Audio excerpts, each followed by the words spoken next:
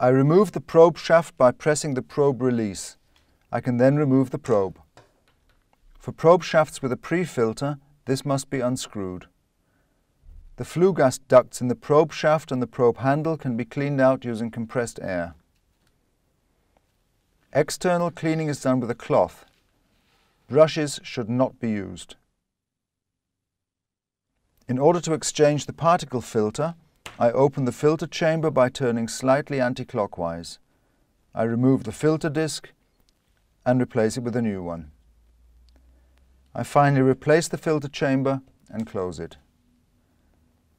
I can clean the sinter filter with a wire brush. To clean completely, I can use an ultrasound bath or denture cleaners. To reassemble the probe securely, the probe shaft must fully engage onto the probe handle.